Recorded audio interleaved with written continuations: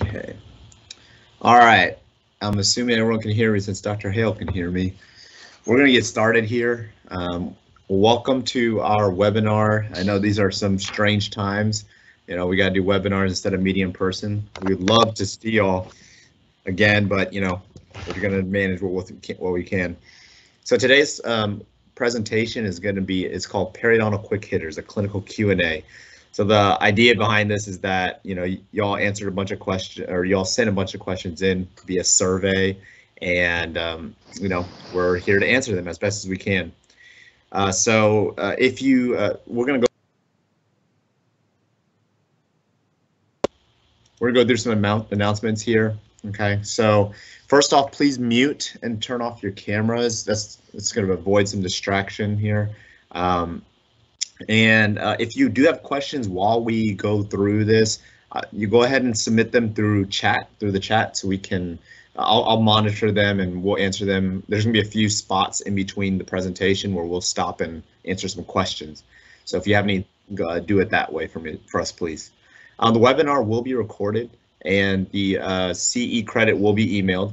So and we'll also send the presentation. So we'll send the PowerPoint presentation. You'll get all that within the next few days. All three of those things: the recording link, the credit, and the presentation. Our next study club date is Thursday, October 22nd. We assume it's going to be another webinar, and the speakers to be determined. Lastly, I want to thank our sponsor, Nobel. Joe with Nobel is here with us and helping us hosting this webinar. So we couldn't have done it without them. So yeah. Appreciate that. Thank you, Joe. Yeah. So I'm going to just jump right into it here. Okay. So one of the first questions we got was, how are perioendo lesions identified and treated? So there's a few different ways to classify these. The first one here is and here's a little picture of them. The first one here is a primary endodontic and secondary periolesion. What that means is that there was a cavity, the root canal portion of the tooth got infected, and subsequently caused a infection here in the periodontium. So you have probing depths, but that was caused by the endodontic infection. The second one here is the opposite of that. So you have a periodontal infection that causes a infection within the root. So it's a retrograde infection. This one's not as common, but it can happen. Okay. And lastly, there's a true combined lesion. Okay, so you still have that caries here. So there's an endodontic lesion and a periodontic lesion that formed independently of each other and then connected. So you have those three ways of distinguishing them. The way that you can diagnose these is you need to have a radiograph. So you can tell in this radiograph here that there's an infection on the bottom, and you know, you see there's something going on with that tooth. There's furcation, bone loss. So you will definitely want to probe around these kind of cases so you can see if there's any periodontal involvement. And lastly, you want to do some thermal and percussion testing to assess if the tooth's alive. No. The treatment is going to essentially, this is a little flow chart. Essentially, it's going to involve some sort of combination of endodontic and perio treatment. You know, these kind of cases are a little more complex to treat because there's more than one treatment that needs to be done to it. Okay, so those are periendo lesions. So the other related type of lesions are vertical root fractures, and that kind of brings us to the next question here. So how are vertical root fractures identified and treated? So vertical root fractures are, as they sound, fractures that essentially go up and down the root in a coronal apical direction. So you can see here that is clearly a fracture on that tooth. After the gum tissue has been flapped away, you can see that. And obviously that's a tooth that needs to be removed. Here on a radiograph, you can see that you don't often see it on a radiograph definitively, but you can see there's a fracture right there on that tooth. And you can see that there's some infection in this area on the x-ray. So the diagnosis of vertical root fractures is very similar to perioendolesions. lesions. So you need to probe, look at radiographs, do percussion testing, and sometimes it involves visual confirmation, which I'll talk about a little bit in the treatment portion of vertical root fractures. So you can see here one of the big defining factors of vertical root fractures is a J-shaped lesion. So you can kind of see that there's this little J-shaped infection around this root here. When in this specific case, it had a fracture on the mesial root. So treatment in these kind of cases is if you know for sure it's a vertical, if you know for sure that it's a fracture, it needs to be taken out. The tooth needs to be extracted. Okay. Sometimes we're unsure. So when we are unsure if it's a fracture or not, we need to have surgical access to these teeth. So we'll do a flap. We'll remove the infection tissue and see what's going on there. If there's a fracture, then we'll take it out, and if there is not, then we can attempt something called guided tissue regeneration, which involves bone grafting and trying to regenerate the lost periodontium. In these kind of cases, we always prepare them for a possible extraction, so they're prepared for that in case that needs to happen. Okay, so that's it for vertical root fractures. Not too complicated, very relatively simple, but you know, that's kind of the basics of what's involved in vertical root fractures. Okay, the next thing we're going to talk about here, and if I'm going fast because we want to get through a lot of questions here. We want to answer a lot of your questions. So again, if you have any questions, you can submit them through the chat box. If you have any specific questions on cases, you can submit them in the chat box. Okay. So the next question is, can you discuss the workflow and evaluation of treatment for periodontitis? Okay. Oh, I can hear some breathing. Yeah. Yeah. So the initial exam for us is pretty involved. Okay, so first off, we're evaluating their medical history. We're looking at their drug allergies, things that are very involved when it comes to periodontal disease, such as tobacco use, diabetes, heart conditions, and really all their medical history. Okay, because a lot of times we sedate patients, we need to understand their medical history as well. Their chief complaint, it tells me what does the patient think the problem is. Sometimes they don't know there's a problem. They just said, oh, they just told me to come here and have a look at some of my teeth. Okay, I have gum disease, you know, and that's a problem because a lot of times patients don't feel like there's a problem, so they need to understand there is one. Okay, and a lot of times they have a bad breath as a chief complaint, which, you know, is often a sign of gum disease. We're taking radiographs as needed. So a lot of times we get them from y'all, so we take them if we need it. And the biggest component is the comprehensive periodontal charting. So we're doing probing depth, recession, bleeding on probing. We're looking for calculus, sub, and supragingival. We're looking for furcation involvement, mobility, everything, and all that tells us is, you know, what is the prognosis of these teeth? Is what we're going to do, are we going to have good success? Okay, so we're just evaluating those things and seeing, we're kind of in our head developing a treatment plan for this patient. So when we get to the treatment plan portion, okay, we create a periodontal treatment plan first. Okay, that's we're trying to figure out how to get them in a better spot from the gum disease standpoint. And then we talk about restorative treatment options because a lot of times they're losing teeth, and we need to discuss how we can rehabilitate their dentition. So if they lose a first molar, we need to know, you know, we need to have that discussion in advance. You know, you're going to lose this tooth, how are we going to fix it? Okay, and we need to talk, and I say options because there's several ways to replace missing teeth, which is something we've been through before. Okay, and lastly, we do correspondence. So we send the dentist the letter, and you know, so they know what plan we have in mind.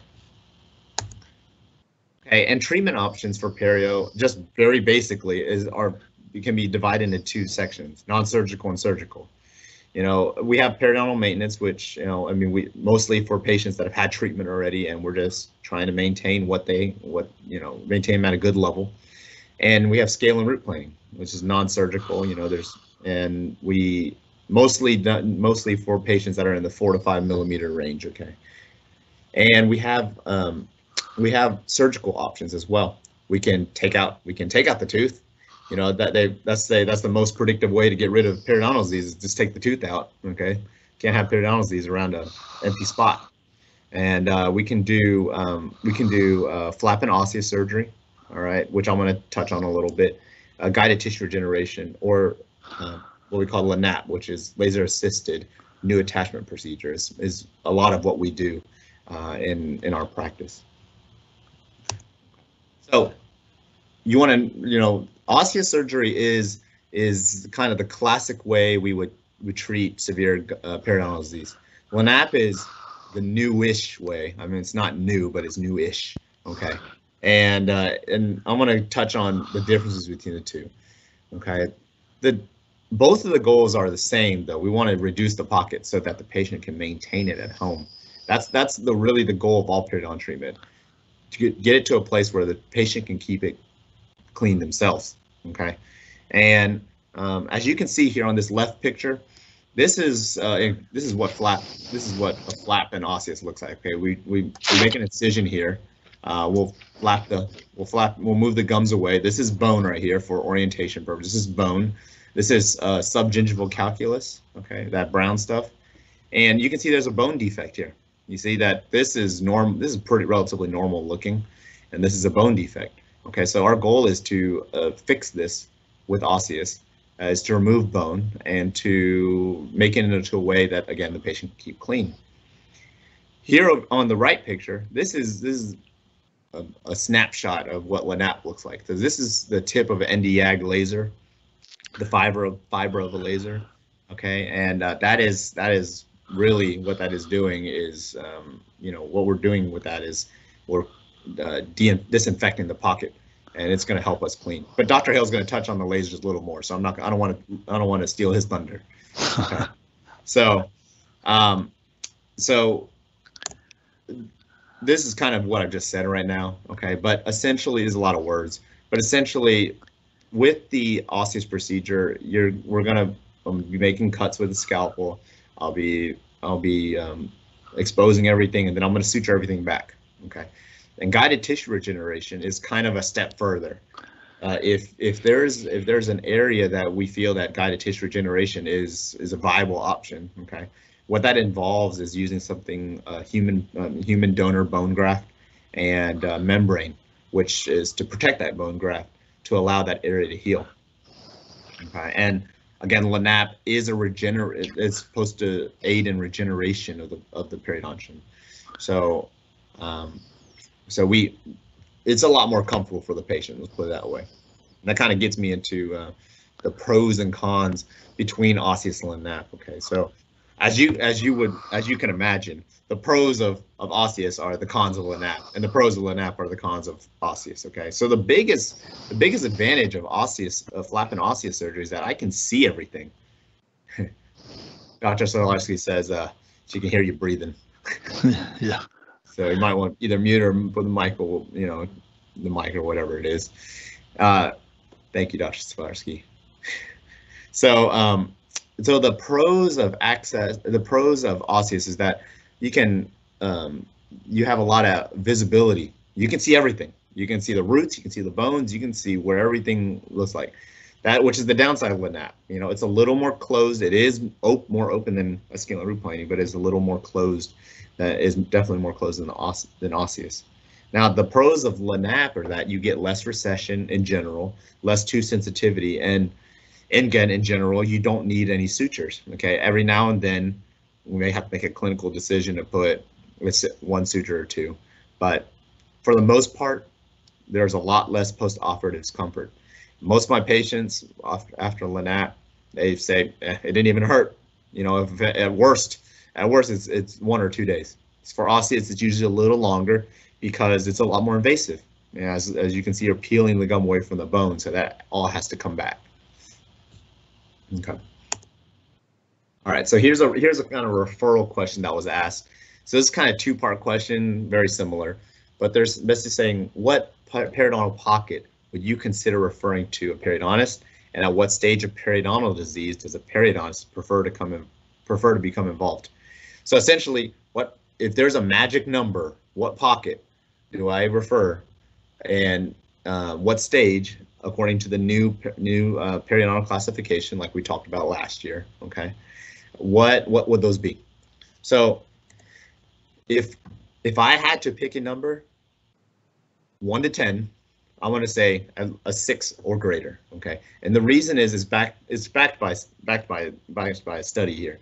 So this study is a classic periodontal article that talks about, is by Confessi, that talks about calculus removal. So in a 1 to 3 millimeter pocket, whether you do non-surgical or surgical, you're going to clear the same amount of calculus. Okay, but when you look at the 4 to 6 millimeter pockets, or the greater than 6 millimeter pocket, the surgical, as you would imagine, has better calculus removal than the non-surgical. So what that tells me is, and now I'm not advocating to do surgery on 4 millimeters, but this in combination with other studies tells me that 6 millimeters, I can't scale and root plane that tooth very well. Okay, it's just very hard to do so. And sometimes when you have generalized subgingival calculus, you're not getting accurate probing depths in the first place. So if you see a case of generalized 5 to 6 millimeter probing depths, or a few isolated areas of 6 millimeters, then that's an area that I would do surgery in. Okay, so I mean, you go ahead and scale and root plane, but if you have areas that are still have residual probing depths, that is an indication to send it to a periodontist. Okay. And on the second part of that question, the staging, just to recap very briefly, on stage 1 in general is about 1 to 4 millimeters or less probing depths. Okay, stage 2 is 5 millimeters or less. So those would be considered mild periodontal disease. Okay, and then stage 3 and 4 are 6 millimeters or greater, vertical bone loss, furcation involvement. Those are the more complex cases. So if you're tie my arm around my back and tell me what stage, 3 or 4 for sure, because they're at risk at losing teeth, and those cases need to be surgical cases for sure.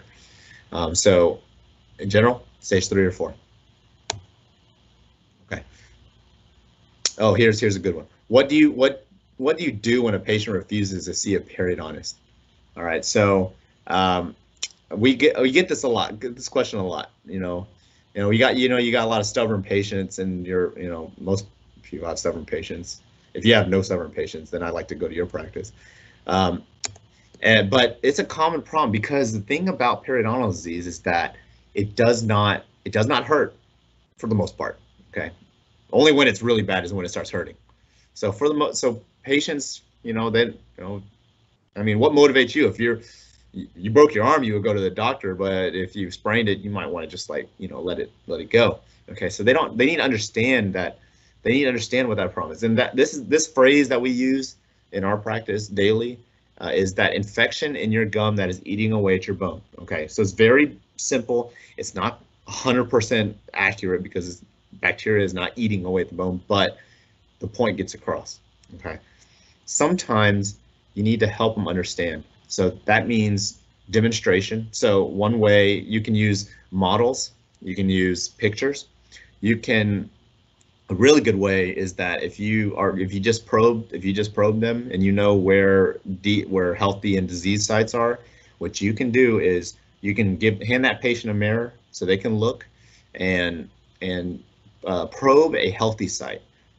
Okay, the probe won't go in very far, it won't hurt, it won't bleed. Okay, tell them that's a healthy spot. Okay, and then that's something that they can identify. Go to their most severe spot, considering they can see that spot. So try to get to a spot they can see, and probe it. You'll see, they can see that the probe goes in much farther. They can see that it bleeds, and it will hurt. It'll hurt more. You can put a little more pressure if you want it to really drive the point across. Okay, so those are ways to get your patient to have an alliance with your patient, so they understand what you're talking about, and they need to understand what the consequences are. You know, periodontal disease is again, I'm gonna say silent killer. It's not a killer, but it tooth killer. Okay, and if you could lose a lot of teeth through periodontal disease if it's not treated. Okay, so tooth loss is a big deal. You know, chewing function, and replacing the tooth is way more expensive than trying to maintain it. Okay, so that's, you know, they have to understand that as well. And if they have other issues in their medical history, like diabetes, heart disease, and the list goes on, you can tell them that there is a strong link between periodontal disease and those other conditions. In addition, you can get your dentist in the room with you to, you know, the more people they hear from, the more that it drives home the point. And lastly, if you really need to, and this has happened, you know, just refuse the cleaning treatment. There's a point, if they have 7mm probing dust everywhere and you're just doing a pro-free on them, then there's a point it's negligence. Okay, and they, you know, I know it's uncomfortable to say no, we won't clean you today, but sometimes that is what needs to be done. So I know it's a hard conversation. So, but do your best. It's your responsibility to help the patient understand what's going on in their mouth. You know, whether it's a cavity or gum disease or whatever it is.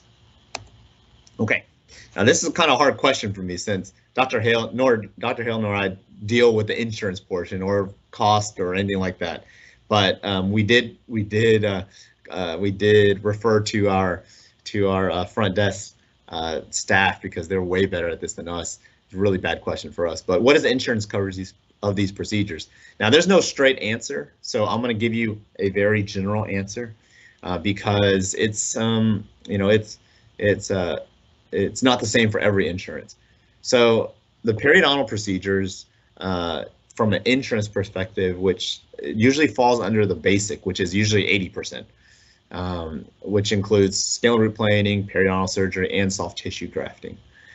Sometimes they fall under major, which is 50%, and implants, they would fall under major if it's covered, it's 50%.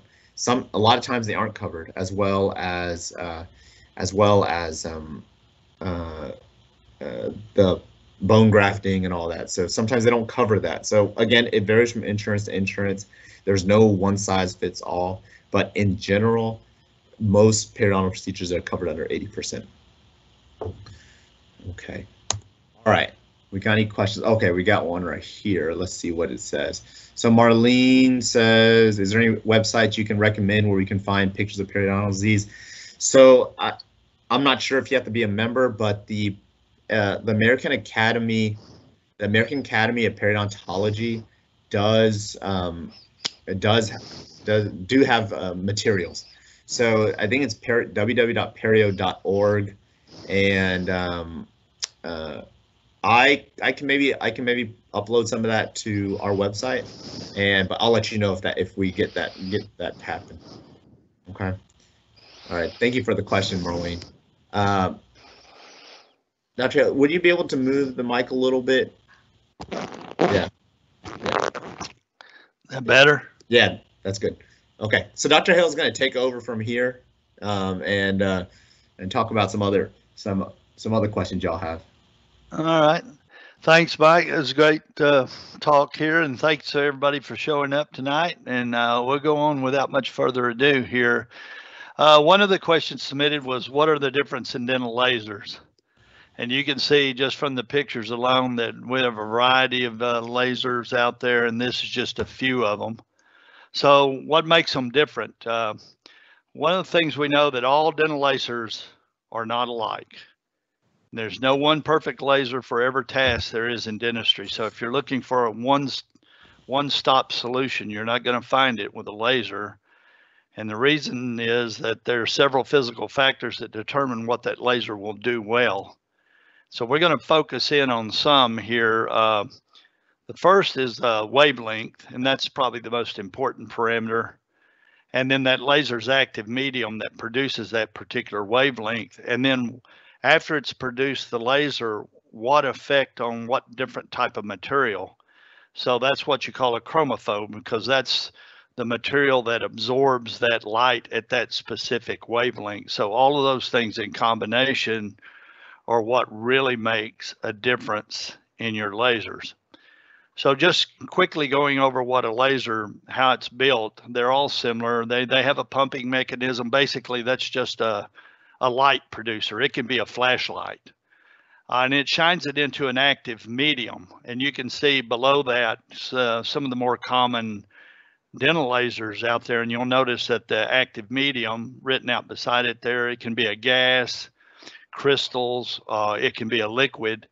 And that really determines the wavelength that's going to be produced by that particular laser. So as the light from your pumping mechanism gets into your active medium, it begins to line up all of the light, polarizes it, collimates it, if you will, gets it going all in the same direction, bouncing off mirrors back and forth, and then it comes through another mirror and comes through a little port, and it comes out as a laser light, a very intense light at a specific wavelength. And you'll also notice on the right side there the different wavelengths that are produced by those active mediums. So you can kind of pick and choose what you need.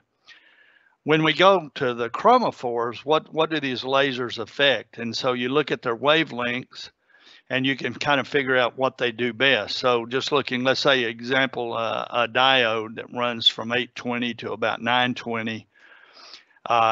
You can look at that particular wavelength and you see that, it kind of works with water. It does a little bit to hydroxyapatite. All these are types of materials that are in our area, that we're worried about, like hemoglobin and melanin and water. Tooth surface hydroxyapatite, you'll see it's not very well absorbed by hydroxyapatite, but somewhat, so you can damage a tooth with it. But mostly darker objects like, for instance, hemoglobin or melanin. So your diode works better on pigmented type material, as opposed to going to another example, looking up at the YAG, that's the YSGG at 270/90, and look what it's resorbed at, what absorbs it. And you look at it, it's absorbed better by hydroxyapatite, and it's really resorbed really well by water.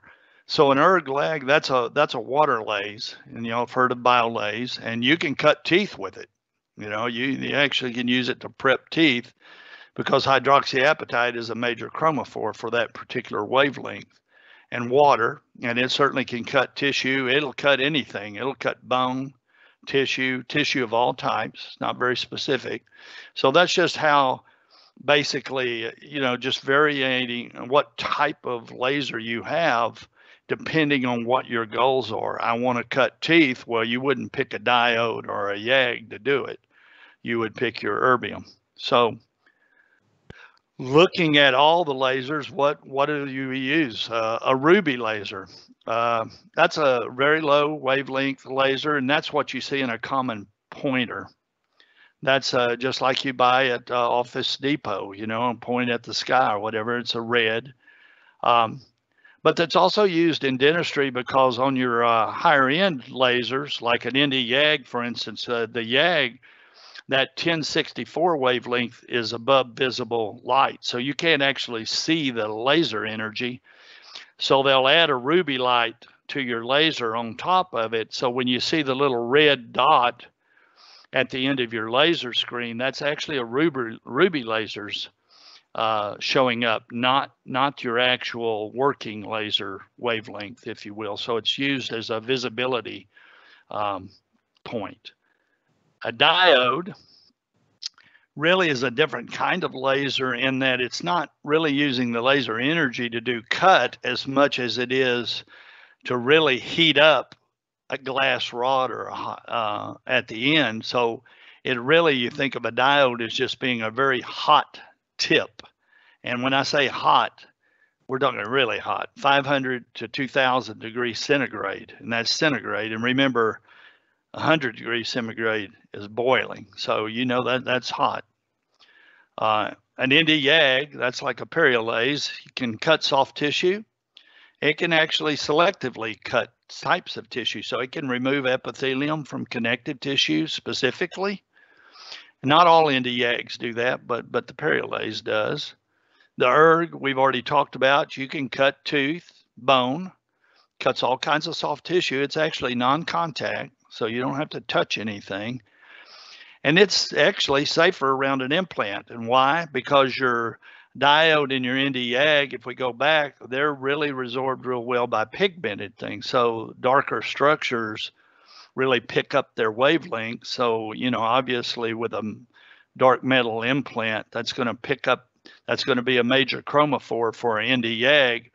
We're not so much truth in that for erg or a CO2 laser. And so those type lasers are actually much safer to use around an implant. They won't heat that fixture up. So there's some differences. So again, depending on what you want to do, I want to cut soft tissue. Well, most of them will cut soft tissue. If I want to do it specifically, I might look at an ND-YAG. So one of the questions was, can you use it with routine hygiene procedures? And, you know, and there's a lot of courses and things out there teaching that, but really it would be pretty difficult without anesthesia. You can use some lasers a little bit without anesthesia, at least they tell you so, and I've done it. You can, but it's not super comfortable. So it'd be difficult without anesthetizing a patient. And then depending on what laser you pick, there's really a very great risk of imprecise removal of all tissues. So you're not just removing, bad inflamed tissue, you're also damaging healthy tissue right beside it. And if you like pick up an herb, for instance, you can even cut bone and root structure if you're just applying that blindly into periodontal pocket. So you have to be careful, you know, and pick wisely what you're doing at that point. Most dental offices probably have a diode. They're relatively inexpensive, and they're actually fairly useful in a general practice. And there's some of you may have more expensive type of lasers, but they run in the range of $25,000 to $100,000 plus. So there's not a lot of dental offices that probably have these lasers, multiple lasers just laying around to be used. And then going back to the diode, just remember it is just a hot tip, and it does lack some of the finer qualities of some of the other wavelengths. Now, and Dr. Nguyen has addressed a little bit of can lasers be used in periodontal surgery. And certainly in our office, we do a laser-assisted new attachment procedure, LANAP. And we use a periolase, and it's an ND-YAG. And we, with that controlled wavelength, and you can selectively remove types of tissues. ND-YAG's not as well absorbed by hard tissues, so it doesn't cut teeth very efficiently. But if you, like anything, if you try, it'll do some damage. So you got to be careful. And it does promote regeneration, as he's mentioned before, in disease sites. So basically, it's a 1064 micron laser that's used in a controllable continuous pulsed contact. You actually have to touch the tissue to cut. And that allows a minimally invasive periodontal surgery with emphasis on regeneration. I'm going to show you a little video here, kind of what it goes about. It takes a few seconds for it to load here. So basically, you start out with a fiber optic tip. You put it into around the pocket, and you begin to remove some tissue. And this removes the inner lining of your sulcus and inflamed tissue. It also will, because it's attracted by pigment, it'll kill bacteria. So it's disinfecting while we're in there doing that. it opens up that pocket or relaxes that tissue enough so that now you can get a little better visualization. You can start scaling. You can see the calculus a little better, although it's limited, as Dr. Nguyen pointed out. So you're cleaning away the calculus, as we all do. And then we're going to go in and take a second laser pass at a different setting.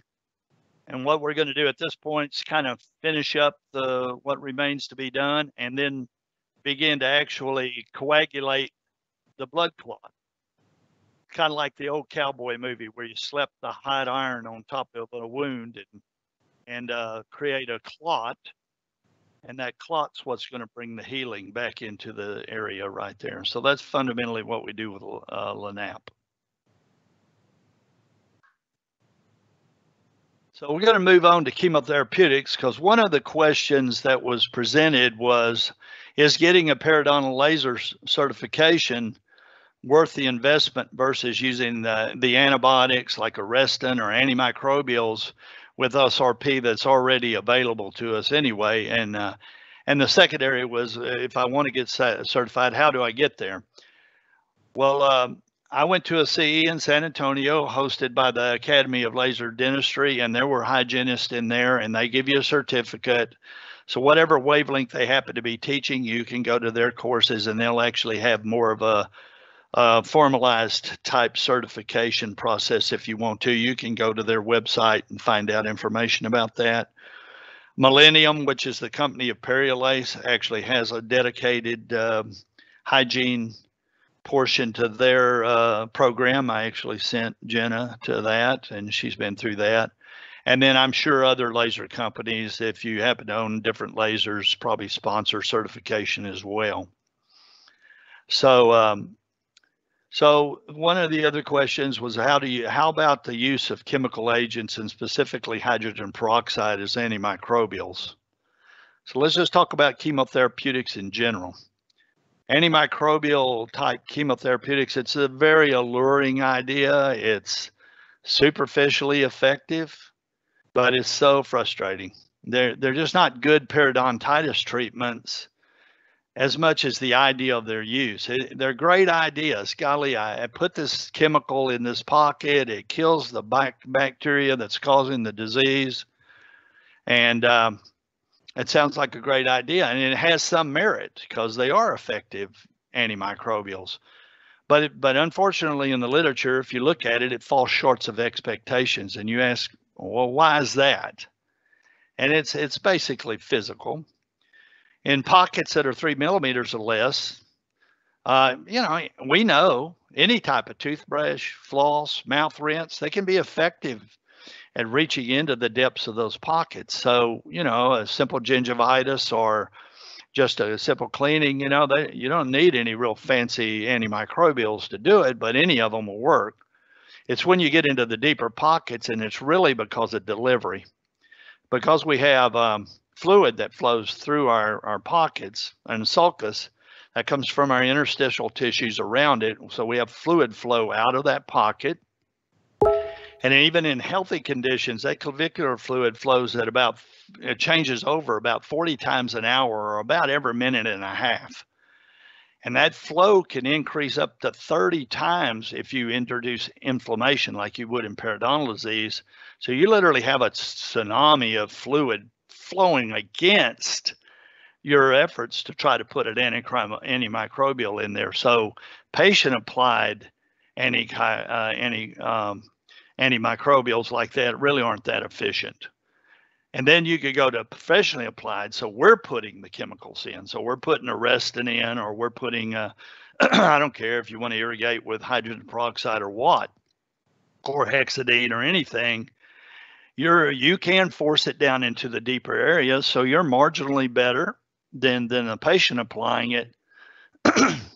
Excuse me. But those materials are quickly diluted because you haven't stopped that flow, and they're washed out fairly readily. So you can achieve some short-term effects, but long-term you're not going to find very much effect long-term.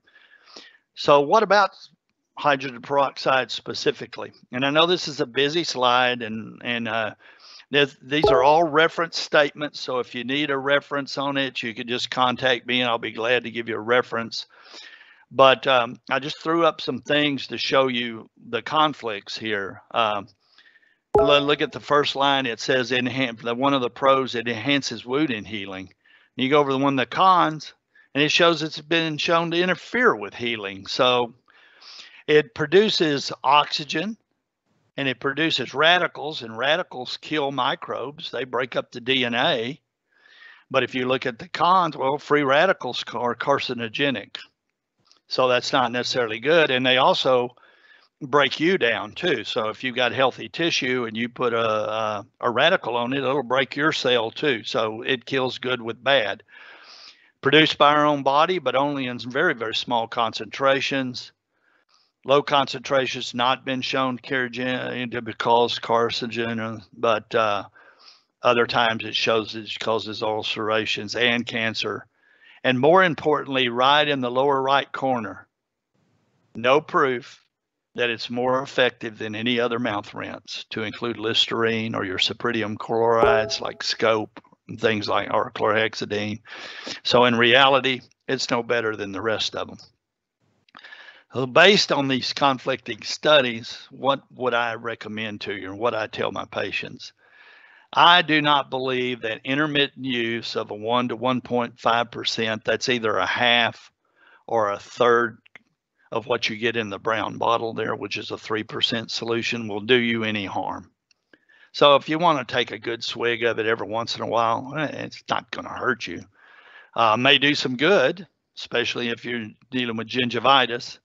And obviously, we've instituted that based on recommendations from the CDC as a pre-rinse. And so now we're having every one of our patients pre-rinse with a 1% solution of hydrogen peroxide before we work with them for COVID. I would not recommend it for everyday use. It's not more effective than any regular mouth rinse, especially for periodontitis patients, and it doesn't really particularly taste good. So compliance is a real problem with these type of things. Patients, they give up on it pretty readily because they don't like it. In doing some research for this question, I happened to look into Wikipedia. It's funny, I didn't realize, but hydrogen peroxide is a fairly volatile compound, because as it breaks down, it really produces oxygen. And, oxygen burns. And so I read one article that showed that they were using a laser and then using it to heat the hydrogen peroxide up into a sulcus. And I kind of got the idea that might not be a very good idea, because it does, when it heats up, it releases more oxygen. Oxygen being combustible, you could potentially, I think maybe a little over the top, but you could set fire to it. And there are real incidents in the OR with using oxygen and lasers and Bovie electrosurges that they've actually set the patient's mouth on fire. So it can be a serious problem. And not to tell you that you think, oh, that never happened to me, but at real high concentrations, we're talking 60, 70, 80%, they used it to launch the shuttle. So it's potent, so be careful. Let's talk about night guards, some indications. That was a question. Pain in the joints, clicks, pops, grinding on bone, deviation of the jaw, limited opening, less than 35 millimeters. You can put your finger in the ear canal if you're so inclined to do that and have the patient open. That may elicit pain, and that's usually from your joint. Obviously, you can have muscle pain, myofascial pain dysfunction syndrome. So usually it's your masseter or your temporalis. The patient will complain about headaches in their temporal regions. And you've all had patients where you've been scaling a root planing or working on them, and their jaw starts to quiver, after just a few minutes. They can barely hold their mouth open. And that may be an indication that they have some myofascial pain problems. Obviously, excessive wear on the teeth. So they're bruxing, they're wearing out their teeth. You see a lot of abtraction. So you see a lot of non-carious cervical lesions, and a lot of that gets mixed in with recession for the same reason. And then obviously if you have, mobile teeth, maybe those teeth might be mobile and not actually have a lot of bone loss. So you kind of figure, well, what's happening here? And they're just maybe putting excess forces on your teeth.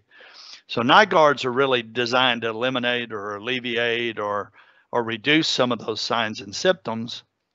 And they actually do it by taking your teeth out of what I call the masticatory equation. So when you bite, it's really a combination of the harmony between your joints, your muscles of mastication, and your teeth.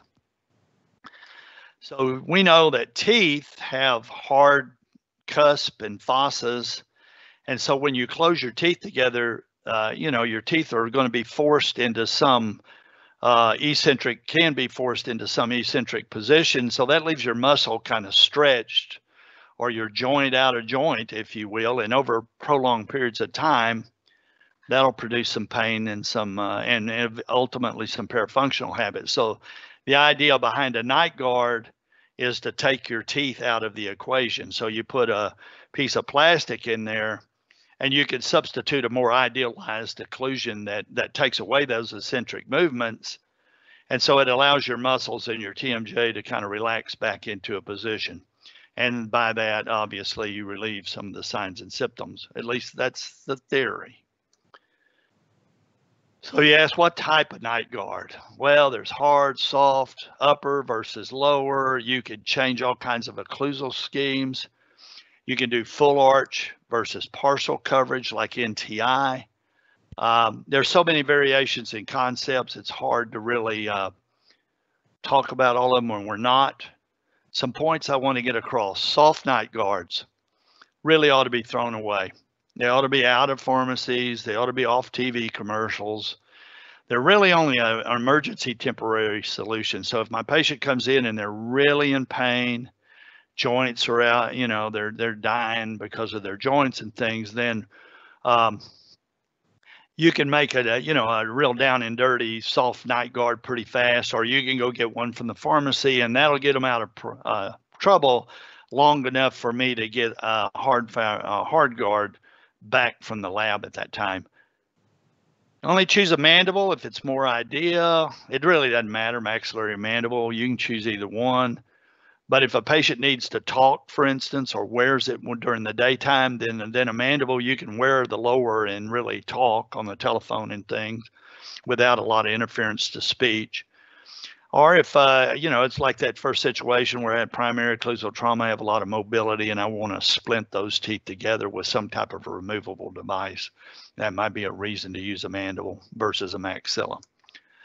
Full arch. I really use full arch when I have a joint problem. I know that I've got some dysfunction in the joint, and that's really what's causing or disturbing our masticatory efforts, and the patients are in pain. I like full arches for that. You can pick whatever you want to. I usually use cuspid rise and that, not that you care, but a full arch. Where I prefer an NTI, a partial coverage, is when you're really dealing with myofascial pain dysfunction, where you maybe have a static clench versus a bruxism where you're moving. And you can use it in bruxers too, but if they're just clenching straight up and down, the problem with soft night guards and full arch night guards is that you're really giving them something to really clench on, so they can really get into that clench, and then so sometimes you're worsening their problem with a full arch, either soft or hard. So in that situation, you can use a partial NTI appliance, because it really takes your posterior teeth and your cuspids out of occlusion.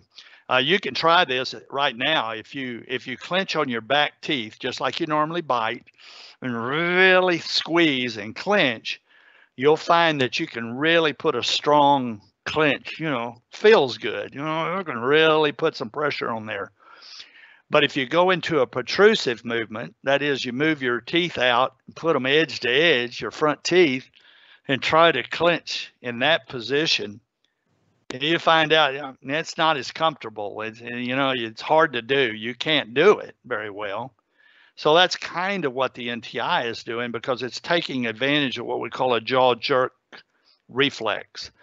So if you've ever had the occasion where you might have bitten on a bone or something on your front teeth, or a fork, you accidentally bite and you bit on your front teeth, your jaws will snap open so fast it'll take your breath away. Same thing, kind of like a knee reflex. And we have that built in. It's a protective reflex that we have so we don't break our front teeth. So that NTI is actually taking advantage of that reflex to some degree. So it takes the fun out of clinching. So it's a nice night guard to use for myofunctional, for static clinchers or people that have muscle problems. Not as good for joints. All right, the next question, going on real fast here. Discuss poor oral hygiene versus altered passive eruption in teenagers. Passive eruption was described by Gottlieb and Orban. They are very old periodontists. We're talking about caveman days. But they described passive eruption. In stage 1, your junctional epithelium is actually on enamel. So if you think about it, when our teeth erupt, they don't, and we're young, we're in mixed dentition stage, our teeth erupt through the gum tissue. They don't erupt like a stalk of corn growing. Our teeth actually grow kind of like a banana that unpeels. So as our teeth erupt, our gum tissue begins to peel away from that tooth. So your first thing that comes through is enamel. So you have a reduced enamel epithelium, and that slowly peels away. So in stage 1, passive eruption, the junctional epithelium is actually all attached to enamel. Later on, as we kind of complete growth, we're getting into the being a full grown. That's usually around 18 for females, 21 for males as just a general rule, not specific. Your junctional epithelium, or the base of the sulcus, actually move right to the CEJ. So that's still a healthy situation. But if you look at a young adult, a college age or around that age, they've got long teeth, they got real nice looking long teeth, and that's stage 2, and that's normal. After that, we have migration of the epithelium down onto root surface. Now we're starting to get into more pathological conditions. So early stage 3 would be a very, say, mild periodontitis or a gingivitis. And then that's absolutely at stage 4, it's all on the root surface, and now you got recession or periodontitis. So we're really in a hyperplasia case, especially in teenagers. You got to think about this. We're really in a stage 1 scenario. We still have epithelial attachment to the enamel of the teeth. So teenagers have short teeth. Their teeth are not fully erupted. So what we sometimes called altered passive eruption is actually just stage 1 passive eruption. It's not altered. And so looking at this case, if we look between 9 and 10, you'll see there's definitely gingivitis. There's erythematous, it's erythematous. It's maybe a little bit swollen, but you wouldn't call that hyperplasia at that point. You can obviously see this person is not a plaque athlete. You can look at the plaque and see it all over the place. You look at the papilla between 7 and 8, it's edematous, it's swollen, but I wouldn't say maybe a touch of hyperplasia, but not really. It's really more from swelling, inflammatory swelling in that area. But obviously between 8 and 9, you have some hyperplasia at this point. But I wouldn't tell you that it's plaque induced. What's really happening is that's from orthodontic pressure on the papilla. So think of your papilla kind of like a rubber band. And as they squeeze those teeth together, that rubber band's going to spread somewhere, and it spreads out to the buccal and lingual. And so now you have this very bulbous papilla. It certainly can be aggravated by plaque, but it's really not totally produced by a response to plaque. So it's just aggravated, but that might be a stage 1 passive eruption that's just aggravated by plaque. So let's go to the next case. The case on the left, there's hyperplasia. no doubt about it. I would even call it altered passive eruption, because it's obviously some pathology involved in there. But yeah, you know, not too much plaque laying around, maybe a little bit. No, you know, teenagers, and especially teenagers with all those plaque traps in, are not necessarily the most efficient at plaque removal. But I would submit to you that this is more orthodontic pressure being applied here than it is a plaque response. Typically, the only time I would do surgery on that is if the orthodontist asks me to. This tissue's interfering with my bracket placement or treatment, and maybe I need to get rid of it during surgery. Usually, I try to wait till that patient is out of brackets for at least 3 months and then come back and reevaluate them, like this patient on the right. These are not the same patients, by the way. But you can still see there's still some hyperplasia in this. It's not necessarily plaque induced. You can kind of see they have pretty reasonably good oral hygiene there. This again is just a subject. It's fibrosed, and so at that point I would remove it. If this patient was 25 years old, I would tell you that's altered passive eruption. They ought to have longer teeth by now. But in a 13 or 14, 15-year-old, this, other than just the papilla being misshapen there, this is actually a pretty normal length tooth for a teenager. So some of that's not attributable to oral hygiene. So that brings me back to any questions that you might have. Remember to enter them into the chat if you have a question about that. And I'm going to turn it back over to Dr. Nguyen here and let him move right on into our next topics here. All right. Well, it doesn't look like we have any questions, you know, if everyone's being a little shy or not paying attention, whatever it is. But it's if you have any questions, again, put them in the chat. We do have some, we will have a Q&A at the end if we have time. And there were some late submissions to questions, so we can go ahead. Thanks, Nicole. I know you're paying attention. There were some late submissions to the survey, so we have some that we can hit at the end. Okay. So, all right. That was my way of just testing y'all there. Okay, here you go. So a question that was asked was, how can you discuss bacterial involvement in periodontal disease? So I'm surprised that was even asked, because, you know, that was the worst thing that we had to study in residency, knowing bacteria. But here we go. I'll stay pretty basic on it. But essentially, in this case here, you can see that there's health on the left and there's periodontal disease on the right. So the way that periodontal disease or gingivitis or periodontal disease happens in the first place is that bacteria accumulates in that pocket and it attaches to the root, and it causes an inflammatory response by the body. Okay, because when they see the bacteria, they'll send all sorts of cells to try to get rid of that bacteria, which causes the inflammation in the area. When it gets severe, when you have more periodontal disease, you start to have bone loss, because that's the body's response to trying to social distance itself away from the bacteria. So the body's trying to social distance itself, COVID term, from the bacteria. So what happens is that the body can't, it continues to have an inflammatory response. You start losing more bone, and eventually you have a deep pocket. And you can see that the calculus on the side of the root, that is calcified bacteria. So there are different types of bacteria that attach to that go into the pocket and colonize.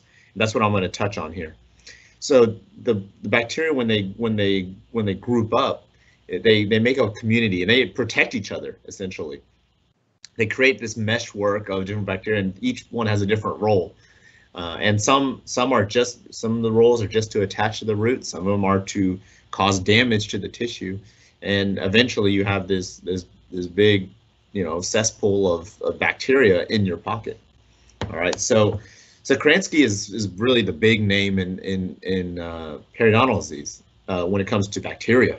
So he created this little image here, this pyramid, and the bottom of the pyramid essentially is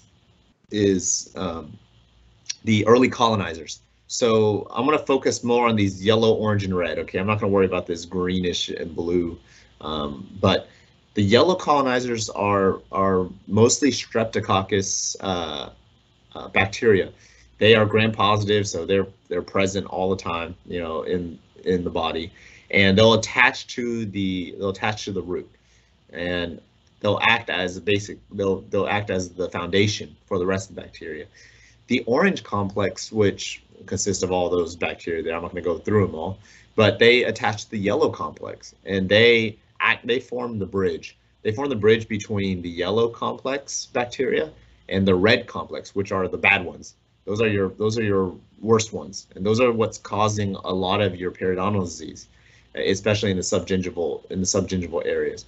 So the red complex, the 3 red complex bacteria are P. gingivalis, T. denticola, and T. forsythia.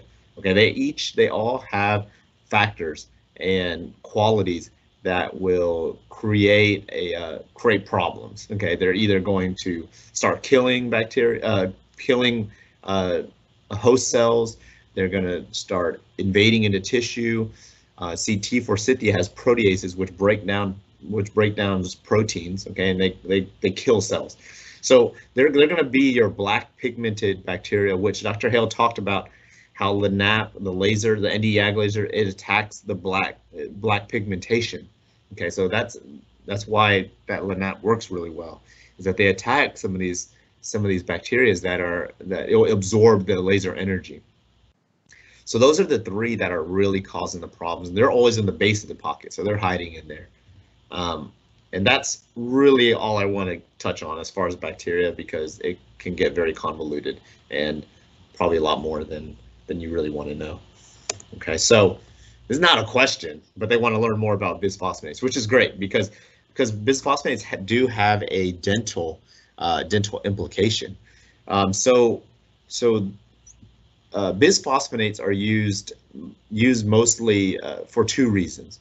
The most common reason is for osteoporosis.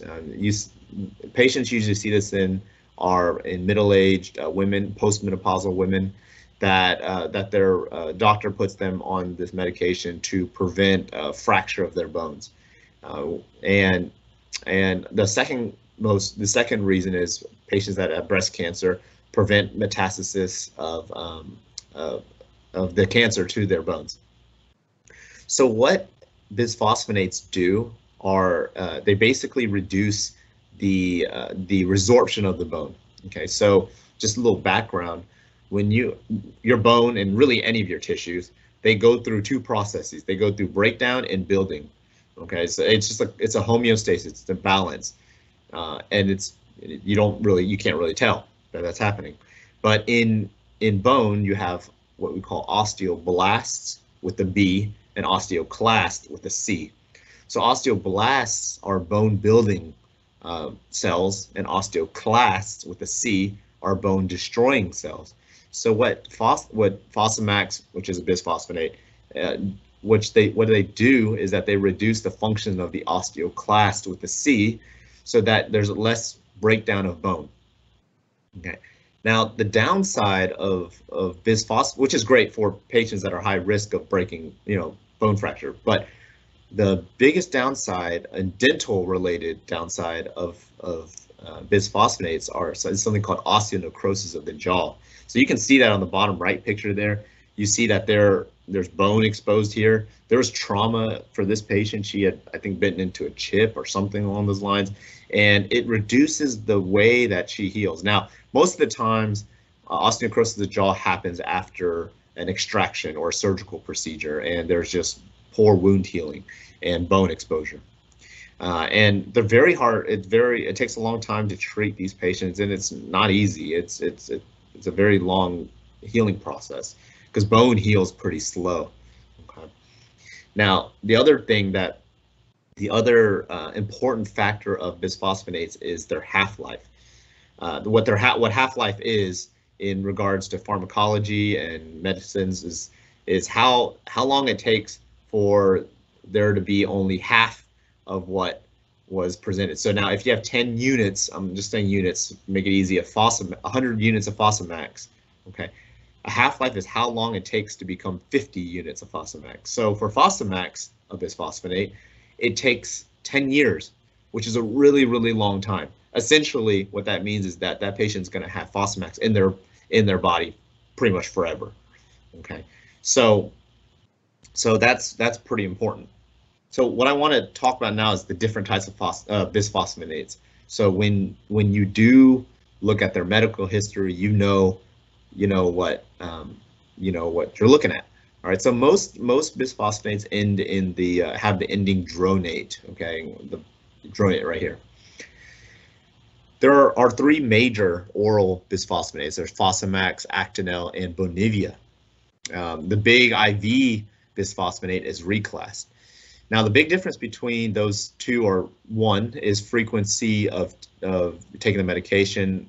Oral bisphosphonates are usually taken about once a week, and IV bisphosphonates are usually done about once a month. And as far as risk for osteonecrosis of the jaw, oral bisphosphonates are pretty low. So after surgery, it's less than 1%. So pretty low, but it can happen. Okay, and then we always inform our patients that are on bisphosphonates that this can happen after procedure. Now for IV bisphosphonates, it's a lot higher.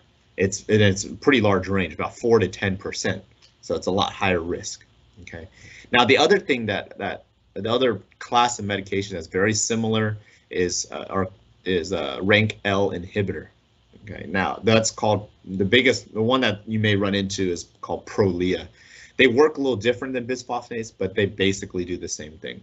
So you can see if you really want to know about it, the diagram is right there, a little cartoon, but in the end, they both reduce osteoclast function.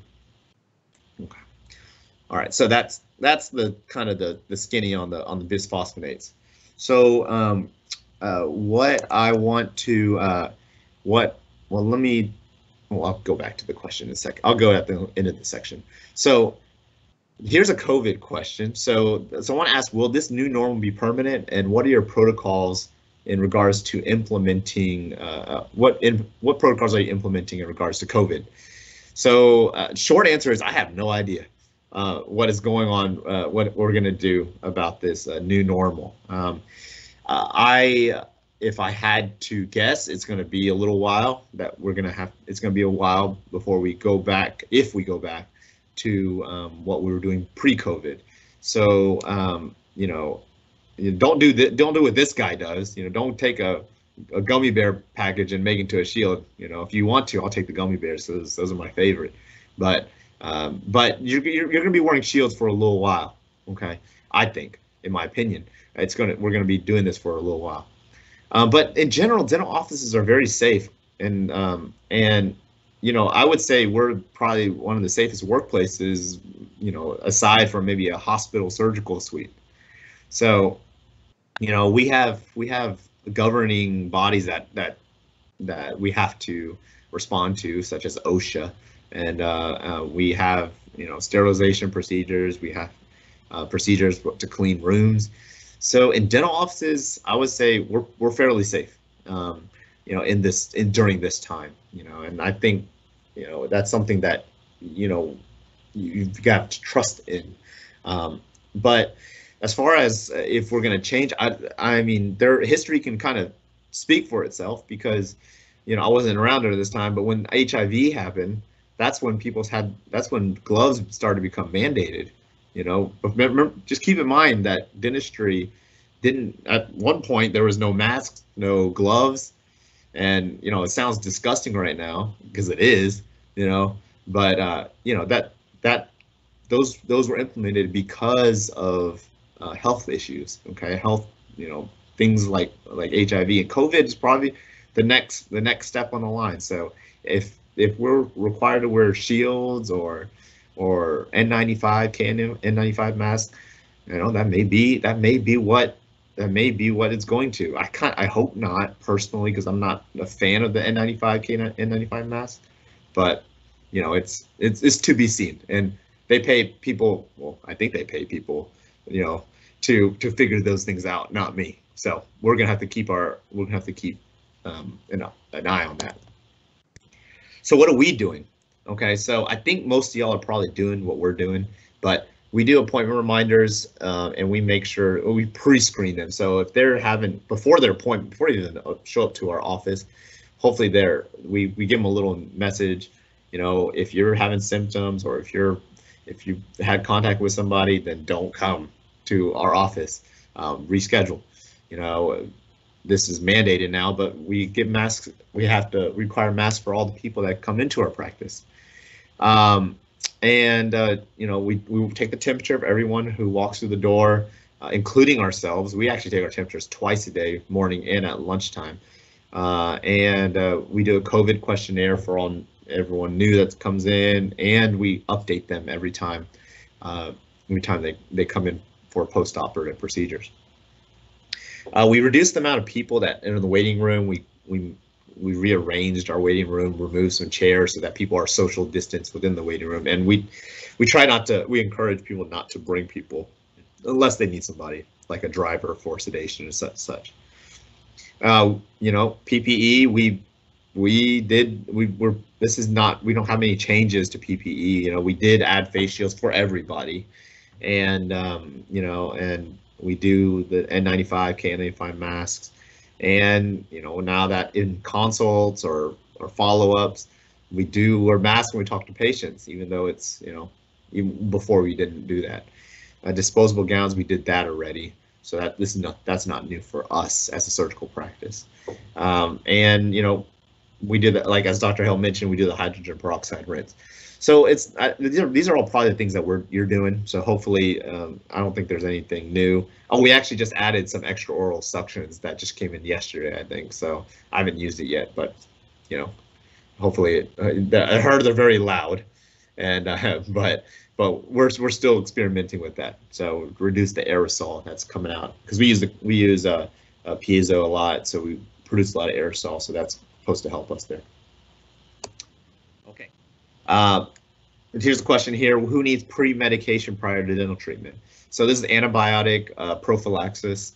It boils down to really two types of patients: patients that have had total joint replacement, whether it's hip, knee, shoulder, whatever it is, or patients at high risk for infective endocarditis.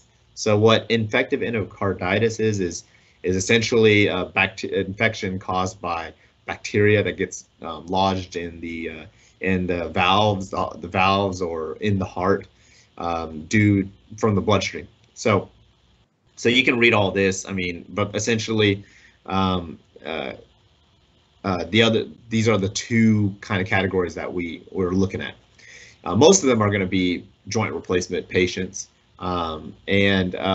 between the American Academy of Orthopedic Surgeons and the ADA, they've come to a consensus that within 2 years of the joint replacement, they should have antibiotic prophylaxis. Outside of 2 years, barring no infection, then they probably don't need it. Okay, but if their orthopedic surgeon wants them on it, I'm not going to argue with them. So I'll defer it to them sometimes. What dental procedures need to be covered? Well, it's really anything that involves manipulation of the gum tissue or perforating the oral mucosa. So essentially everything. So whether you're probing at initial exam, or you're doing a scale and root planing, or doing a prophy, they need to be, if they need pre-medication, they need to be pre-medicated for those procedures. Okay, so it boils down to really two types of medications we give if they're allergic or not allergic to penicillin. If they're not allergic, we'll give them 2 grams of amoxicillin 1 hour prior to the procedure, for them to take 1 hour prior to the procedure. And if they are allergic to penicillin, we'll give them 600 milligrams of clindamycin, same thing, 1 hour prior to the procedure. And these are patients you need to know about, because you probably deal with them on a regular basis. Okay. And another one here is about blood pressure. When do you refuse patients treatment due to blood pressure? This one's a little tough, okay, because I don't think it's a one size fits all. I don't think it's a one size fit all. Okay, I think a lot of it depends on what you're doing and how long they're going to be in your chair. Many things. So on the right here is, I'm not going to go through it, but it's the new blood pressure categories. The newest being in 2017. It's a lot more strict than the old blood pressure categories. So, you know, a higher number may mean worse things, which I mean, is fine. I mean, I think people need to be aware of their blood pressure. But if I'm doing a surgical procedure that's going to be about an hour, hour and a half or more, and their diastolic, what I was taught is if their diastolic is above 100, then that's a kind of a red flag. So at that point, I'll let them sit in the chair, lay them back, let them calm down. They may have ran up the stairs or whatever it was, and see if their blood pressure goes down. If it goes down into the 90s for their diastolic, then I'll go ahead and continue. It also depends on what we're doing, how much local anesthesia with epinephrine I'm going to give them, you know, if it's a consultation and they're above 100, I mean, it depends on how above 100, but if they're at 100 diastolic, then, you know, we'll proceed with that. But every time it's high like that, I'm telling them they need to go talk to their doctor, because it's our job as health professionals to make them aware of that, and to be not not in their mouth, not just talking about the teeth, but we need to talk to them about their overall health too. But if they're over 120 diastolic, I'm telling them they need to get out of the office and go to the ER, okay? Because that's not healthy. Even, I don't care how fast or how hard you ran up the stairs, that's not healthy. So that's kind of what my guidelines. Not really a great guideline, but that's what I kind of go by from my practice. Okay. Hey, that's the end of my section. But we do have some questions. See, I've kind of prompted more questions. So let's see. Myra says, how often you order bacterial profile from our patients? I don't do that. When it's all said and done, in my opinion, when it's all said and done, whether the bacteria comes back as red complex or yellow complex or whatever it is, I'm treating them the same way. I'm going to do debridement. If it requires surgery, I'm going to do surgery. So it's not going to change how I practice. Now, something that we're starting to look into a little bit is people with refractory periodontitis, patients that have been treated that are starting to have deeper pockets again, and we're looking at using a microscope and bacteria in those situations. But as of now, I don't do any bacterial profiling. Okay. What about you, Dr. Hale? I used to, early on, but just like you pointed out, what I normally got the same. It didn't matter. So you treat them like you would if they were all positive, and even if I was doing DNA tests, don't give you any sensitivity to antibiotics. Even when I was doing actual cultures of bacteria, it always came back and recommended amoxicillin and metronidazole. So again, rather than send off for an expensive bacteriological study of any type, whether it's a DNA probe or actual culture, it's kind of I almost came to the conclusion it's kind of a waste of time and money for the patient. So you just assume things and operate from that point forward, just like you said. So from a practical standpoint, it really doesn't change how I treat that patient. I think it's hard to, anytime we have to stick like a little piece of paper inside a pocket, I think it's going to be very hard to culture back. I think culturing bacteria itself is already difficult enough to do accurately, but point is we don't really do it because we're going to treat them the same way anyway. So we got another one here. So Susan asked, in regards to COVID-19, how are you treating the turnover of treatment rooms? Do you let the room sit empty for a designated amount of time before using the same room again? So yes, we have enough rooms where we can work around that. We don't see the large volume of patients like you would maybe in a general practitioner's office, but so we have that ability to do that. Of course, we're going to wipe it down, top to bottom, as best, the best we can. Well, and I say we, it's not me, but I know they do. And but we do leave it as long as we can before we use it for another procedure. And That's it. our hygienists have actually been rotating rooms. That's right. But, yeah. That's right. Yeah. So yes, They- yeah, that's a good point. Yeah. Yeah. Okay. Hey, we appreciate the questions. Keep them coming. Okay. We got one little section here. Dr. Hale is going to take over at this time. Okay. And all right. we'll Thank you, Doctor. Thank you, Dr. Nguyen. We good? Yeah, you can share your screen. Yeah. When and how do you treat recession, and how do you determine if a patient will benefit from grafting, and including a discussion about pinhole and tunneling procedures? So when do you treat recession? Well, I look for certain things. First off, chronic marginal inflammation. Is it healthy? I ask it, do we have adequate? Sorry, I got to interrupt you real quick. You're not, Yeah. can you share your screen? Yeah, I thought. Let me see. Yeah, I'm still on my screen here, so. Yeah, you still on it? Okay. Yeah. Let me go back. And Lori, I didn't miss you. Okay, I know you missed your Okay. Cavitron, and you worked without gloves and all that. And I'm glad you're working with gloves now, because that's close. I don't think you're sharing yet, so let's try again. Okay. Let's try again. Sorry. How about now? No, I don't see it yet. I can flip through it for you if you want. Yeah, go ahead. Let me get it right. All right. I put share on it. Okay. How about now? Okay. Yeah, there you go. Mike has to teach me how to do all this stuff here. When do you treat recession? Chronic marginal inflammation. Is it healthy? Do you have adequate keratinized attached gingiva? So those are some things we look for. Sensitivity to various stimulants. So if the patient's complaining about hot, cold, or sweets, or if you can scratch your explorer across the exposed root and the patient reacts to that, that may be some indication for treatment. If you're planning restorations near the gingival margin, so in this case where they were talking about maybe putting some composite resin down on the root surfaces and cover that up, the patient comes to ask and said, oh, well, maybe we can put what God gave you originally and put some gum back on the teeth, and you can see the result from that.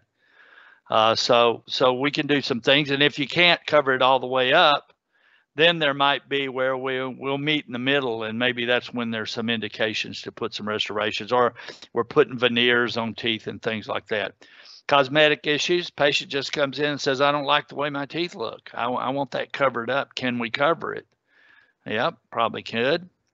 The hardest one for us is progression, because, we get a patient referred in for recession, and we've seen that patient for 5 minutes. Whereas you have the opportunity to see them for a much longer period of time a lot of times. And so if you see this kind of movement in the teeth, and then you can point out to the patient that, or they may point it out to you. Hey, I didn't used to see this. What's going on? And it's not let's wait, because what are you waiting for? It's just going to get worse.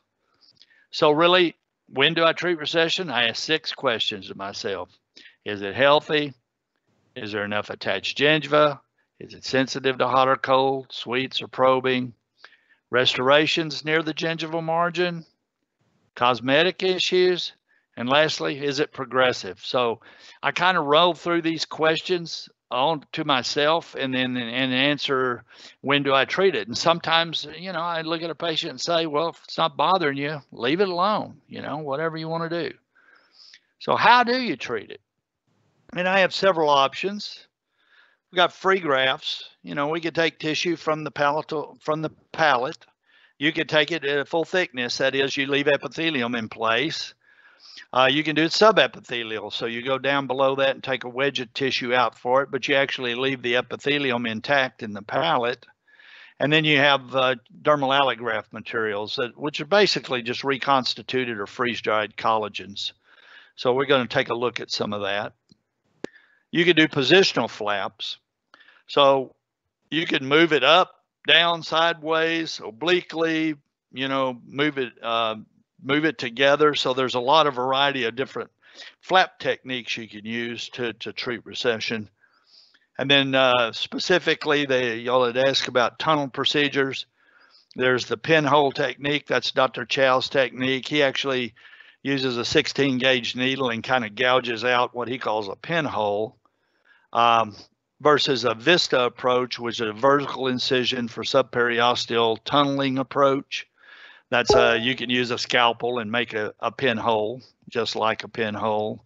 It's been around for a very long time. And then lastly, intracircular. You don't make any pinholes. You just got to go through the crestal marginal gingiva that way. That Pat Allen in Dallas is a big proponent of that.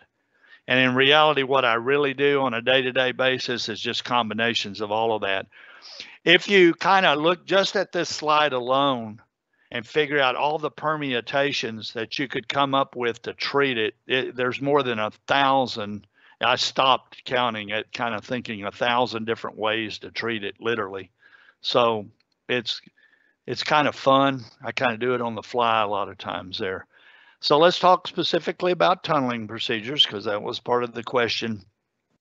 You can see on the left there, that's a scalpel making an incision. That's a vista approach. But if you tried to do it by Dr. Chow's pinhole technique, it would look exactly like that. So there's no real distinction there. I think I actually prefer making a nice clean incision with a scalpel rather than gouge out a hole with a 16 gauge needle, which there's not any necessity to it.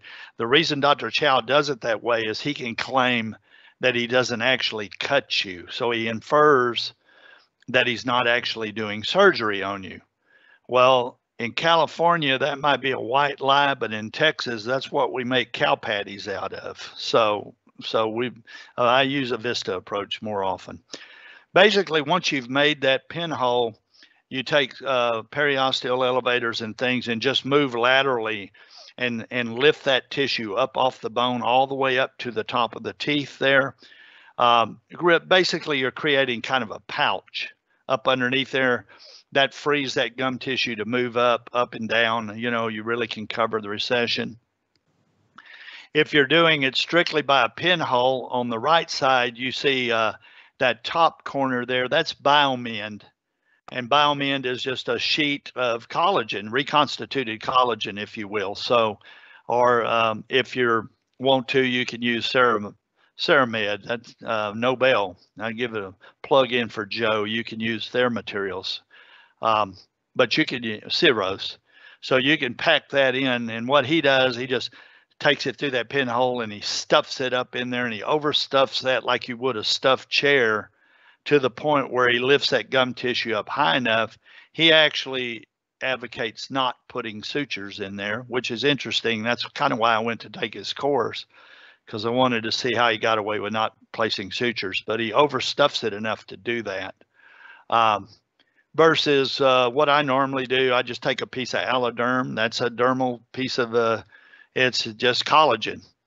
It's just a different format of it. So I just push it in up underneath there, stuff it in there like I stuff a chair, and lift that up. I do use more of sutures. I like the idea of sutures a little bit, because without sutures, you can't eat on it and you can't brush it for up to 6 weeks with Dr. Chow's technique. So at least with sutures, I have a belt and suspenders approach to the thing. So you can do it either way. So how do you treat this recession? I'm gonna just do a little quick, show you real quick how I do some, let me get a pen up here. Let's say I just want to look at this case. I go through my 6 questions. I look at it, it looks relatively healthy. Maybe a little bit of inflammation here, but not enough to write home to mom. You know, lots of keratinized tissue, so, you know, that's not the problem. Not complaining of sensitivity to hot or cold. Doesn't seem to be progressive, but the patient says, I don't really like the way my teeth look. So we're going to fix this for them. So the first approach might be just a simple positional flap, a coronal position. So make a vertical incision. I might use some Zucchelli incisions here. I might use a little papillary incision like this. Go around it. It's back to Zucchelli, come over here and drop another vertical. Take a little wedge of tissue out over here. Get this flap very mobile. Once we're into mucosa, I can release that, a periosteal release, and now it moves up.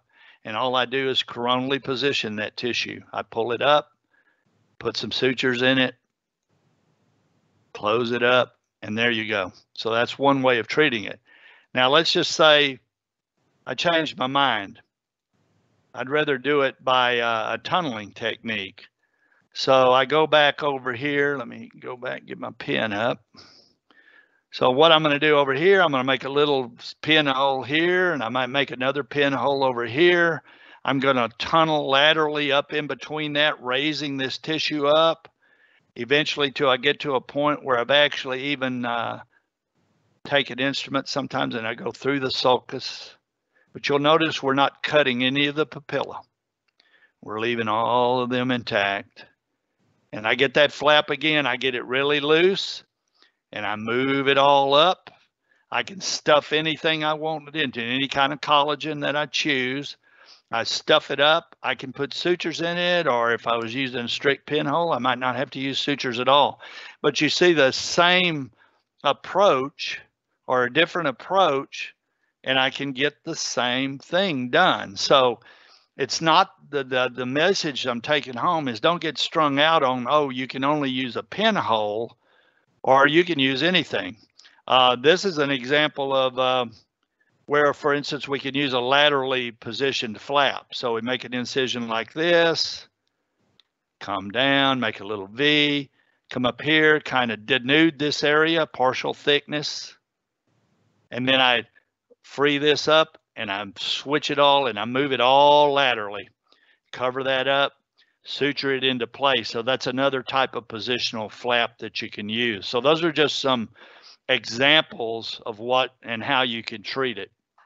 You can do it a lot of different ways. No way is right, no way is wrong. So, you know, pick and choose. Periodontal maintenance, 4910. Again, this is one of those insurance questions where I had to really go and talk to my front desk a little bit more about it. But when a patient alternates from a perio office to us, we take bite wings and share them with the periodontal office and would like the periodontist to share their probe chart with us. Do you feel this is an acceptable approach? And I certainly could live with that arrangement. And thanks for sharing your radiographs. I appreciate it.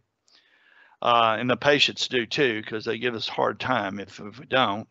The bigger question would be, should probing be done at each alternating recall visit? And yes, but it probably has some limited value to formally record it unless, you know, there's a need. So, you know, it doesn't do you any good to have 400 charts with 3mm pockets on it. But if you see a deep pocket developing in Miss Jones, you know, whoa, maybe you ought to, maybe it's time to pull out a probe and do a, you know, 6-point surface probing, or you get unexpected bleeding, a lot of things like that. Probably a screening probing is more appropriate in most cases. Ourselves, I usually have Jenna do a formal probing chart once a year, and it's shared with your office with a recall report. Now, you know, people miss recalls or we get off a little bit. So I say a year and a half, we try to get those probe charts done. I found myself doing too many screening probings at one time, and I discovered that, you know, it'd come along and it'd be 8 years before I probed somebody all of a sudden because they've been stable and whatever, and I hadn't noticed anything. But you can't do that. So the next part of that question was it had been recommended in seminars that each office should do their own probing. And I feel that patients don't appreciate that. You know, in some patients it's painful or they think it's painful. And what do you think? And if I feel there's a need for charting, I prefer my own. So I somewhat agree with what they're saying in the seminars. At least in principle, I agree with that. If you think or feel the need for a probe chart, then you should do it yourself. Don't depend on my probe chart for everything. I get a lot of information from probing by tactile feel. I can feel calculus, or I can better calibrate with my own probing style, so I can compare better with my old charts to myself.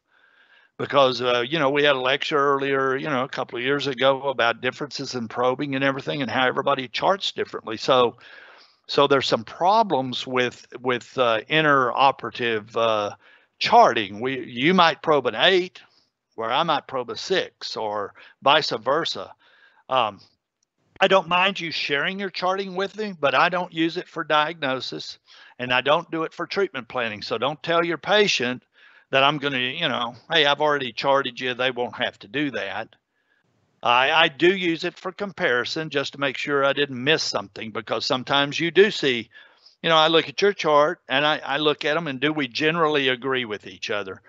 But hey, you probed an 8 on the distal of 2, and I only probed a 4. What's wrong? That lends me to go back and check, and sure enough, maybe I didn't angle my probe right or something, and I missed it. So there's value in sharing charts, but I'm not totally dependent on your chart. I don't even use my own hygienist probing, you know, really, and not that I don't trust Jenna, but our probings are different, and I see it all the time. So just keep that in mind when you need a chart. Share it with me. I certainly look at them, but I'm not going to base my diagnosis or treatment on your chart alone. There's probably some liability issues with doing that anyway. The other part, I'm not sure that patients treated with SRP 4341 or a partial SRP 4342 should forever be on periodontal maintenance 4910. What if a patient presents with good home care and an absence of gingivitis or clinically active periodontitis after you've scaled and root planed them? Should they still be a 4910? So I had to look, you know, and so what's the difference between an 0110 prophy, you know, and a 4910? And the only clinical difference I saw in the actual wording was the word subgingival used with the 4910. And then obviously all the wording about previously treated for periodontitis. But if you disregarded that, there's only one word difference between them, subgingival. Scaling and root planing implies that you're subgingival. You know, you have to go down below the gum tissue, and you have to have attachment loss in order to get onto the root. So if you're using that 4341 code, you're treating a periodontitis patient, or at least, I mean, maybe in some severe recession cases that might be an exception, but by and large, you have to have some degree of periodontitis, either present or in the past, even stage 1. And that's, you know, very mild periodontitis. And after that, it's always and forever a periodontal patient. Stage 3 patient, for instance, one that's more severe, 4 to 6 millimeters, and has some furcations, maybe even lost a tooth. Even though I treat them fantastically, I treat them up, then despite great healing, you're once a perio patient, you're always a perio patient. I'm hearing some feedback in there. Someone's got their mic open there. That being said, insurance companies play by their own rules. So you see the fine print.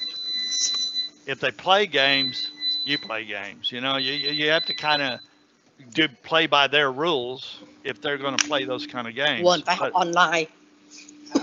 Yeah. Phải học. Okay.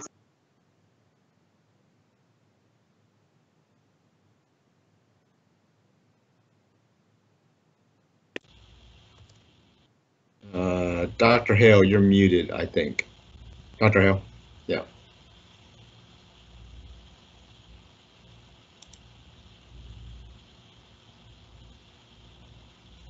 You have to unmute on the software.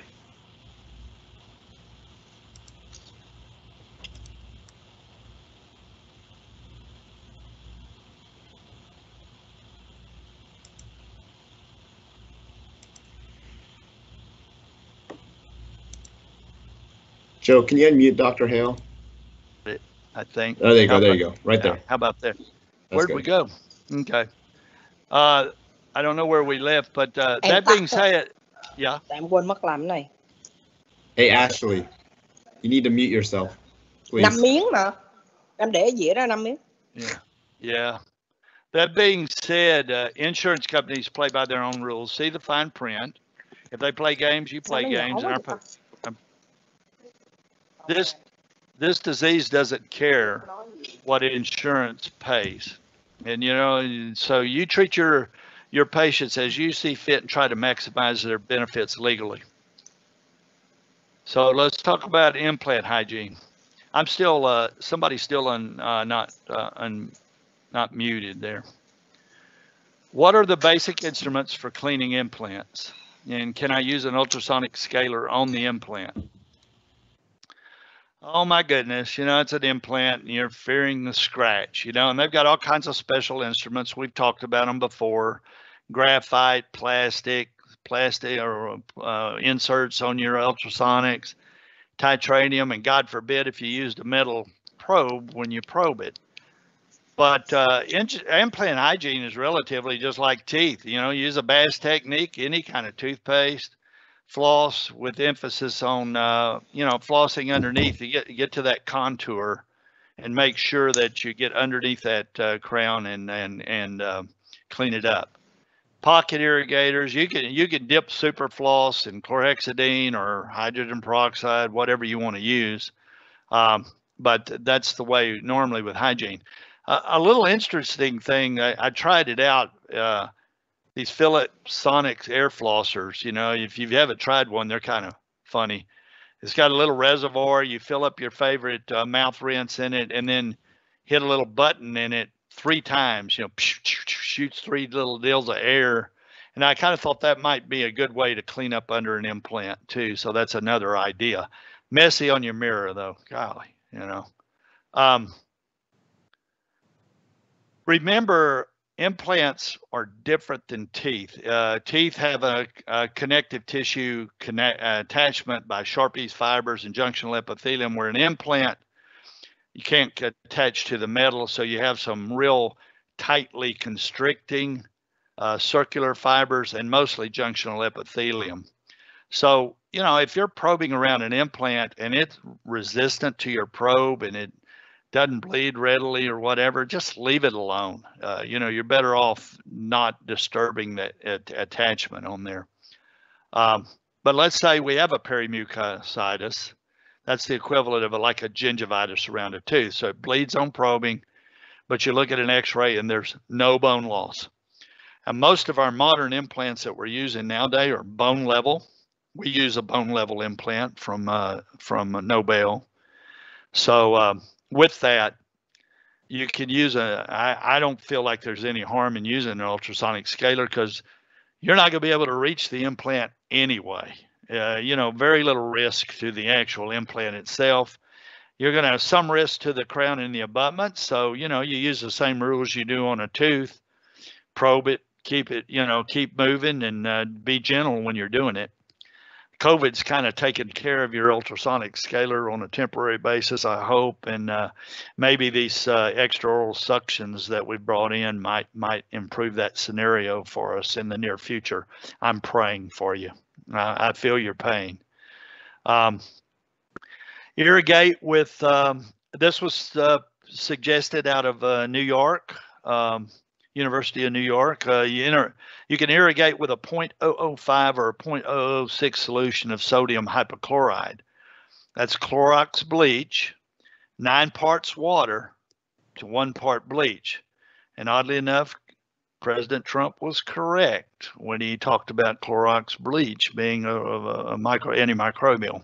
But this is what he was talking about, not don't use full Clorox bleach out of a bottle, it'll burn you. You could consider arresting. But the other thing is you might need anesthesia to do this because patients don't really like you digging up underneath their implants. It's kind of tight up underneath there. And if it happens to be a screw retained restoration or a 2-piece abutment, if you could talk your dentist into removing the crown or the abutment and let you work on it, it's a whole lot easier to work on that. And you can disinfect it much more effectively as well. It's actually advocated, so something to consider. More severe peri-implantitis. Now it bleeds on probing purulence, but now you have bone loss associated with it. So this is a close-up of an implant. And as you can tell, that implant surface is not particularly smooth. So if you think using your ultrasonic scaler on this is going to scratch it anymore or make it any more rough, then you're probably just fooling yourself, really. Actually, there's a study by Lindy and his group, very prominent periodontist, that shows that if you're using a scaler against an implant in this scenario, if you use it in kind of a smoothing fashion, it may actually improve healing around this type of implant. So you might even do some good if you use the ultrasonic in a correct, let's say a piezo in a, in a parallel fashion to the root surface. You might actually improve healing. Again, you could use your sodium hypochlorite. You might be better off removing the crown to treat this if you have to and need anesthesia. But the reality of it, the prognosis on this particular implant is extremely poor, 50-50 or less, and that's even with the best we have to offer you. So it might be better just to refer it and get it out of your office. Your doctor will be glad and we'll be sad. So anyway, that's something to consider. Hand instruments. Someone asked, do I use hand scalers and curettes? And what are your favorite instruments? I don't know that it makes much difference, but I do use hand instruments when I need to, especially on isolated deep pockets on anterior maxillary teeth. They tend to be easier to scale and root plane effectively. Otherwise, I really don't use them often, quite frankly. I've given up on them, not totally, but to somewhat. So what I do my own scaling and root planings. I don't use my hygienist to do that. I use a piezo ultrasonic scaler or a high-speed handpiece sometimes if the calculus is really tenacious, and occasionally I will use specific hand curettes. I do 1/2 mouth appointments for about an hour, and I do it with local anesthetic. I don't really think you can do adequate scaling and root planning without anesthesia. I just can't do it. I usually place them on antibiotics. It's usually an amoxicillin and metronidazole to answer your question back on the bacterial load portion of the deal. I usually keep it on there for a week. And I try to get the patient to do both of those appointments within the week that I have them on the antibiotics, because trying to get what I call a 1-2 punch there, and try to get that. It's not a showstopper if they can't do it. Oh, I can't come in. Well, it's a good thing to do. It's not quintessential. And I only really scale and root plane patients when I think it's going to be definitive treatment. So it's a non-surgical case. I don't think I'm going to need to do surgery. So I kind of limit it to that type of patient. My favorite instrument's a sharp one. I don't care which one you pick, but I want it sharp. So you need to pay attention to your angles, 70 degrees on curettes and 90 degrees on the scalers, and that's what you do. My personal choices, same one I was trained with the residency, and this is what I use. I use a Gracie 1-2 for anterior. Younger Good 5-6 curette for bicuspids. It's kind of heavy shanked, and it's just a right curvature for a bicuspid. Younger Good 7-8. I use it. It is a universal scaler. I use it for a lot more things than scaling. But I actually, it's so big, it's kind of hard to really use as a scaler per se. Gracie 11-12 for mesial posteriors. A Columbia 13-14 scaler, which is really kind of my favorite instrument in the posterior region. It's a universal scaler and its own posterior teeth. And then a Gracie 13-14 for distals of posterior teeth, which I'm not very good at doing, and that's why I use a lot of piezos. So with that, I'm going to turn it back over to the questions, and Dr. Nguyen will take over from here, and we'll kind of finish up this night and get ready for tomorrow. And thank you very much for coming. Yeah. We got a few minutes. So there were some late submissions to the survey for the questions. So we'll see if we can hit a few before we get out of here. We won't spend more than 5 minutes on it. But the thing, one of this is, what is your pet peeve when it comes to things that general dentists refer to your practice that is really not really in the scope of your expertise? In other words, you see the patient, you say to yourself, why did they send you to me? So you want to take this one? Well, it really, there's no particular pet peeve that I have. If you send me a patient, I'm so doggone appreciative I got it from you. I don't worry about why you sent it there. I figure you had some rationale, you had some question to answer it. If you just by accident rerouted it to some place where, hey, it wasn't me that really needed to be treating, I don't mind referring it on. Usually I'll call you and tell you, hey, I looked at Miss Jones, and Miss Jones really needs to have an endo evaluation. So I might send them to our, Dr. Garza, Campbell, or Hygiene, or whomever. And so really, there's no patient that I'm disappointed that you sent to me. I just can't. I can't think of a scenario that you did something wrong. Yeah, and I never would want you to feel that way at all. So yeah, send anything and everything you want to send. I'll take it. Yeah, I'm in agreement. I'm in the same boat. So yeah, I don't think I've ever been like, oh, why is this patient here? As long as, I mean, it helps to have a good note on the referral, so we know what you were asking us in a way. Yeah, I have been in a situation where I didn't know why the patient was coming to see me, and they don't know half the time either. So yeah, it is a good idea to kind of give us a hint somewhere down the line. Yeah. So the next one we got here is, what expectation does a periodontist have of the hygienist? So I'll take this one. As far as between whether it's Jenna, our own hygienist, Jenna Renee, our own hygienist, or y'all, I mean, really, it's just to be, in my opinion, to be a monitor for periodontal disease and to really reinforce what we say. So when we do surgery on a patient and then we start doing alternating maintenance, we always tell them, to brush their gums because they're already at high risk for periodontal disease. And brush gums, floss, use proxy brushes, all those sorts of things, and just reinforcement of that message, as well as just monitoring for potential breakdown. We want you to be the police, the deputies of periodontal disease, if you will. So that's really my expectation. Anything you have to add, Dr. Hale? No. I think as long as you're reinforcing oral hygiene, and no smoking, that's what I want to hear you tell them every time. All right. Yeah. This one's not quite a question, but I guess it is a question. Is it pseudo pockets? Are they real or an excuse to watch? What do you think? They're real. Anything, again, it's a mechanical issue, really. Anything above a 3 millimeter probing depth, and the patient can't adequately self-clean that particular pocket or sulcus.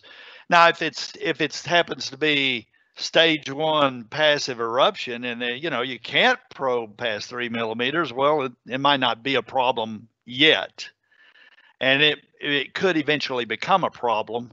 But if it does probe, greater than 3 millimeters, then, a lot of times you see it around second molars, maxillary second molars and first molars. And that's actually a very easy correction surgically. And in fact, it makes me look like a really good periodontist when I do it, because it's fairly easy to reduce those pockets back there. Actually, you're giving the patient their normal, kind of stage 2 passive eruption teeth back to them, and it's easier for them to clean. So I actually like treating it when I have to. Yeah, it's real. Yeah, it's also considered mesially tipped teeth, so they lose their first molars and their second molars start tipping mesially.